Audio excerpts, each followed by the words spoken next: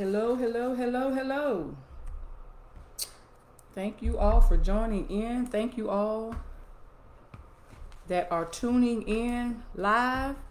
And thank you all that will watch the replay. I am going to go ahead and get started because it is 8 o'clock and I do not want to go over my time. So again, I thank you all for joining in to this weekly, daily, nightly study. It's the 10-day study of the Proverbs 31 woman. A 10-day study starting tonight going all the way through May the 31st from 8 to 8:30 p.m. nightly. And I am thankful for you all that joined in. This is for married women, women that are engaged, women that desire to be married, and women just want the information on how to be a virtuous woman, a virtuous wife. A little bit of history about myself. I'll be married to my amazing husband. This October of this year will be 30 years, and we have 4 adult daughters. So I have a little bit of experience in marriage, a little bit of experience in being a virtuous wife. The Proverbs 31 woman is something that I jumped into many years ago. I want to say maybe year 10 of me being married, just wanting to know how to be a wife, you know, the characteristics of being a wife, shedding some old mindsets as it pertains to being a godly wife. And Proverbs 31 was something that I really try my best daily to mirror, try my best daily to read it, understand it, and just model what that is. Try to live up to the characters listed in Proverbs 31. So tonight's study is going to be on verse 10. Let me get my glasses. In Proverbs 31, verse 10 says, "Who can find a virtuous wife? For her worth is far above rubies." Who can find a virtuous wife? For her worth is far above rubies. That's the King James Version. The Amplified Version says, "An excellent woman, one who is spiritual, capable, intelligent, and virtuous. Who is he who can find her? Her value is more precious than jewels, and her worth is far above rubies." The Easy English Bible Version says, "How difficult it is to find a wife who is truly wise. She is worth much more than valuable jewels." And the NIV Version says, "A wife of noble character who can find? She is worth far more than rubies." So, a virtuous wife, verse 10. Virtuous is having or showing high moral standards. Standards are a level of quality or attainment, an idea or a thing used as a measure, a norm or a model. Like I said in my introduction, the Proverbs 31 woman, verses 10 through 31, is a model that I model after, that I try to use as an example in my wifeness, in my wifiness. Okay, so when it talks about her rubies are worth, her value is worth, she is valuable, her worth is far above rubies. I looked up rubies because I didn't really know what a ruby was. I knew it was a gem or a stone, but I didn't really know, like, why does he say she's worth more than rubies? So I looked up rubies. Rubies are beautiful, rare, and durable. They are the most valuable gem. Rubies are stunning in color, and their significance, rarity, and durability are only a few reasons why it's valued. Rubies were associated back in the day with royalty and nobility, making it a symbol of wealth and power. Rubies are considered rare because although they can be found in many parts of the world, their scarcity makes it highly coveted, which drives up its values.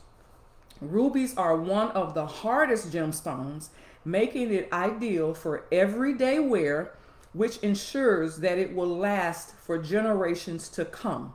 Rubies are resistant to scratching and chipping. So that lets me know right there, since he's saying, God is saying, who can find a virtuous wife? For her worth, our worth as wives, is far above rubies. So everything that I've just read, we're far above the beauty of a ruby. We're rare. We're durable. We're the most valuable. We compass them all. So that's where we have to place our value. We have to walk in the value that God is saying in Proverbs 31 and verse 10.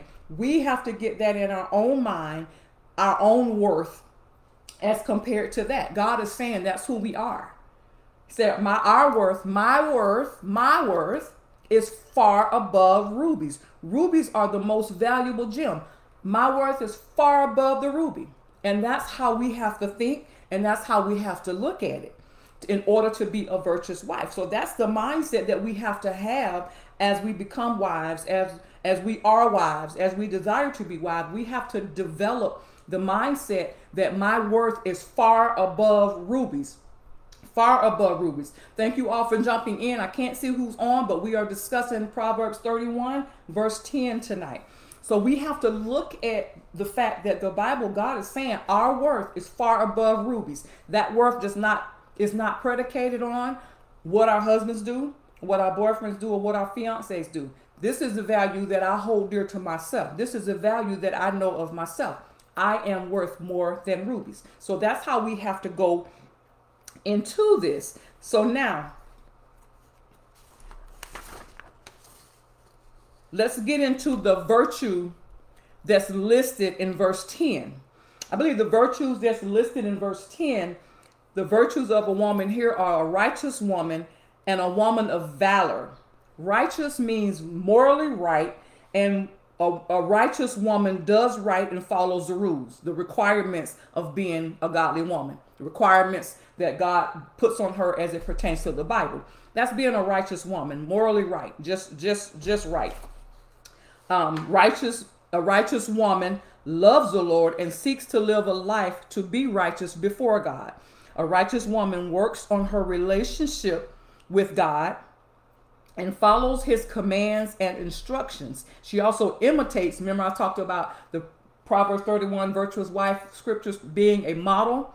She imitates his character and behavior and learns to love others so that she can be the salt and light of the world. So that is the righteous part of the virtuous woman. That is the virtue, I believe, found in verse 10. A virtuous woman is a righteous woman. She does right. She has good morals. She seeks to live a life of righteousness before God, and she continually works on her relationship with God no matter what, no matter any circumstance. I also believe that a woman of virtue is also a woman of valor, meaning that she has strength of mind and strength of spirit. She's firm. She's a nurturer, and she's also a warrior. She understands meekness. I believe a virtuous woman knows that she is a nurturer, and she also knows that she's a warrior, but she also understands through her relationship with God how to exercise meekness. She knows how to put her strength under control. See, a virtuous wife, a virtuous woman is not a weak woman. She understands her strength, but she knows how to put her strength under control. That's called meekness. She knows she can do it. She knows she can get up in there and tear some stuff up, and she knows what her strength and what her strength can do. But she understands timing, placing, the right time. She understands meekness. She knows how to put her strength under control. That's a righteous woman. That's a woman of value. She knows she's strong, but she knows how to put it in the right place, where to use it, and how to use it. So those are the two virtues that I found in verse 10 of Proverbs 31. A virtuous and righteous woman is a discerning and capable woman who knows how to execute her plans. She's very sure. She's a very sure woman. She's a very capable woman, and she knows how to discern. She taps into her spirit of discernment that is given to us by God. She is strong, and she's capable of keeping a good home. That's not necessarily just talking about being clean and groceries. She watches over the affairs of her household. Her household is family, her family. Anybody who lives in her household, she watches over them. She keeps a good home. Everybody is fed. Everybody is nurtured. Everybody is taken care of. She has her hands in everything that's within her household. She runs her household well. She intentionally runs her household. No matter what, nothing gets in the way of her running her household. Not a job. If she works outside of the home or she has other interests and other things outside of the home, nothing gets in the way of a virtuous woman's running her household, because that's the priority. Her priority is God. We're not going to, be that deep. We know the priority is God.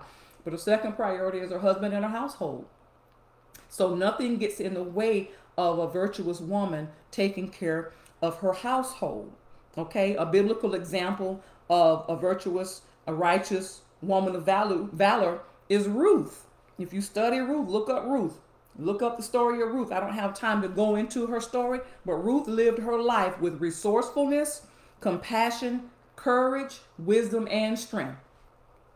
That's an example. So again, the Bible talks about us exemplifying and using, Proverbs 31 as a model.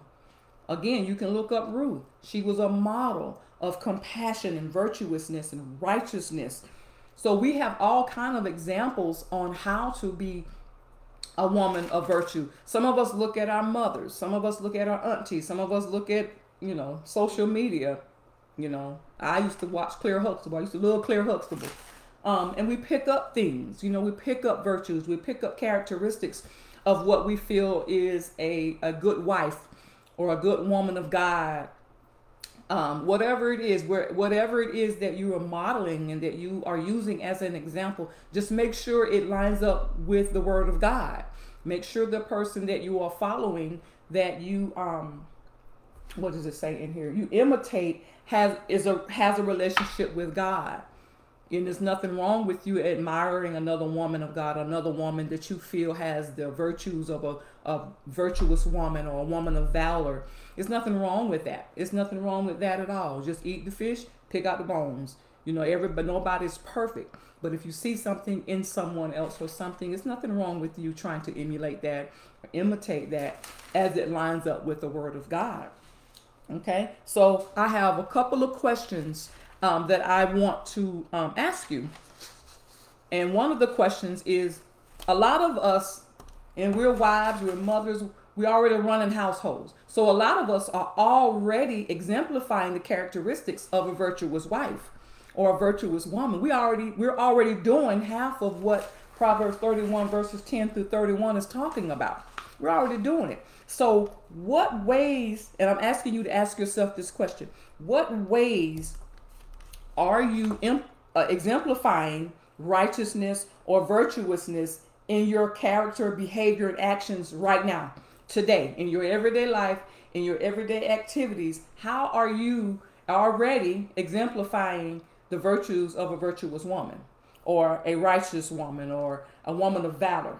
I guarantee you can look in your life right now, and given the definitions that I listed earlier, virtuous is having or showing high moral standards, and standards is a level of quality or attainment, a model.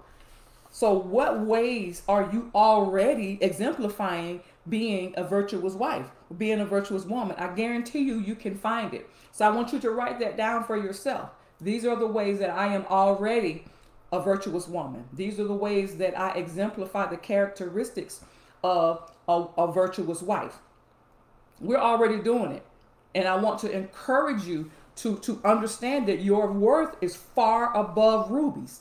It's far. You have to walk like that. You have to walk with the confidence, knowing that you are lining yourself up with what God is saying in the Word of God. And for the sake of this study, you are lining yourself up with Proverbs 31:10, a virtuous wife. Your worth is far above rubies. You walk in standards. You walk in the characteristics of God. You, like it said over here, you love the Lord and you seek to live a life of righteousness before God. You work on your relationship with the Lord all the time, continually work on your relationship with the Lord, and you follow his commands and his instructions. You also imitate his character and behavior no matter what. Those are the characteristics and the virtues of a virtuous wife. Righteousness and being a woman of valor. Now, those of you that are listening, those of you that will watch the replay, put the virtues that you find in Proverbs 31 verse 10 in the comment sections. I want to hear what you feel the virtues are. I'm feeling that the virtues of a virtuous wife in verse 10 is righteousness and a woman of valor. Righteousness is just morally right. She seeks to do right all the time, no matter what. No matter what. She follows the rules. She does what's supposed to be done. She's not slight and she's not weak. She's firm in her decisions, and she uses her discernment. And she knows her strength, and she knows when to use it and when not to use it. To me, that's a woman of virtue. That's a virtuous woman. And the second question that I want to leave you with is, how can you incorporate righteousness and virtuousness into your daily living right now? So if you're a woman and that you're seeking to be a virtuous wife, you're seeking to be a virtuous woman, a woman of strength, a woman of righteousness, a woman of valor, what ways, given the definitions and what we have discussed here tonight, what ways can you implement being a virtuous wife? What things do you have to change? What do you have to stop doing? What type of thinking do you have to change to become a virtuous wife, to become someone who, and then the first 10 verses is King Lemuel's mother telling him on what to look for and what type of woman not to get caught up with. That's verse 1 through 9. So if you have someone looking for a virtuous wife, for the ladies that are desiring to be married, if you have someone looking for a virtuous wife, what is that man going to find when he finds you? Because it said, he who finds a wife finds a good thing and obtains favor. So to me, the favor that he is obtaining is a virtuous wife. So if you are waiting for a mate or a husband, and he's seeking you, he's going to find you. What is he going to find? Like, what characteristics in you is going to make him want to wife you? That's what they say today, right? Wife you. What is he going to find? For those of you that are desiring to be married. So it's nothing wrong with working on the characteristics. You don't have to be married to be virtuous. You don't have to be married to walk in righteousness. You don't have to be married to be a woman of valor. You don't have to be married to know your strength. You don't have to be married to know that your worth is far above rubies. You don't have to be married, but understanding that already puts you ahead of the game, because you're already walking in the Proverbs 31 woman. You're already practicing it. It's already a part of your character. It's already a part of your integrity. It's already how you roll. So those of you that are designed to get married, when he does find you and find his good thing, you're already virtuous. You already know that your worth is far above rubies. And when he finds you, he's going to connect with your value, because we're going to already be walking in the value that's far above rubies, like the word of God says. So I just want to encourage you to, those of us that are married and we're trying to live a life of virtue, a life of righteousness, to become that virtuous wife as it pertains to God and to please God, and also our husbands, and to be that example to our children of what a virtuous wife looks like. Then I encourage you to pay attention to this nightly study that I'm going to be doing starting tonight, for 10 days, going through May the 31st from 8 to 8:30. And if you do miss it, or you don't watch it, or however, just read Proverbs 31 verses 1 through 31 and just begin to research it and study it, and then implement some of the things that they're saying. Bible is saying in Proverbs 31. It's not that hard, but it is, a lot of it takes a mindset change. A lot of it takes us understanding the word of God and then applying it to our lives. Those of us that desire to be a virtuous wife, a virtuous woman, or a woman of righteousness, or a woman of valor, those of us that desire that, then we'll read and we'll study and we'll do what we need to do, make the necessary changes to become a wife of virtue, a virtuous wife. Okay, so those are the things that the two virtues that I found in Proverbs 31 verse 10 is righteousness and also a woman of valor. Righteousness is being morally right. A virtuous woman is just right. She's going to do what's right because it's right. No matter who's looking, no matter who's around, it doesn't matter. She's going to do right because it's right. And just think about it. We all have an audience of one. God knows all. He sees all. So we want to be pleasing to God at all times. So being morally right and conscious is pleasing to God. You do right and you follow the rules. That's a virtuous woman. That's a woman of virtue. That's a righteous woman. Then a woman of valor that I find in Proverbs 31 is a woman of valor is she has strength of mind and strength in her spirit. She's firm. She's a nurturer, but she's also a warrior. But she knows how to place her strength under control. She knows when to use her strength, and she knows when to not use her strength. So those are the two virtues that I found in Proverbs 31, verse 10. So I thank you all for tuning in tonight. Those of you that are watching the replay, I thank you for tuning in, watching the replay. Tomorrow night, May the 23rd, will be night 2, and we will be discussing verses 11 and 12, the virtues found in verses 11 and 12. So set your reminders, set your little notification to remind you that we'll be on again tomorrow night from 8 to 8:30, and we're going to be discussing verses 11 and 12. Okay, y'all have a beautiful evening, and I'll see y'all tomorrow night. Bye.